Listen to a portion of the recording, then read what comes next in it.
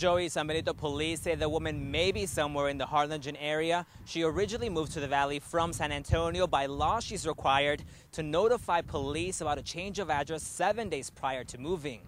The last known address for Danette Moreno Keith was at the 27,000 block of Highway 345 in San Benito. She moved into a friend's mobile home back in February. Moreno Keith had initially registered her address with San Benito police. However, just a few weeks later, she and her friend moved out without notifying anyone. Any law enforcement agency in the state of Texas, and I'm pretty sure nationwide, they take these matters very seriously, especially with sex offenders.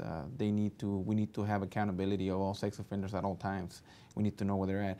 In this particular case, she was required to report once a year. Moreno Keith is described as 4 feet tall and about 160 pounds. She was convicted and served time for indecency with an 11-year-old girl.